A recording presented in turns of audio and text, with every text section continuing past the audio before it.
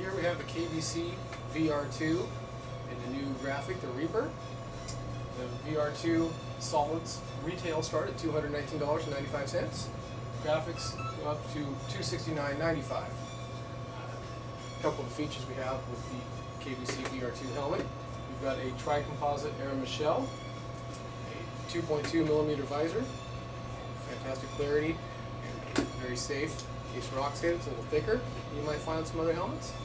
We've also got a microfiber liner, which is fully removable, very easy to use, and is snow approved. We've got intake vents on the front of the helmet, exit vents on the rear, some additional screens that are always open on the very back of the helmet too, to help increase the airflow a little bit, make the helmet a little more comfortable to use.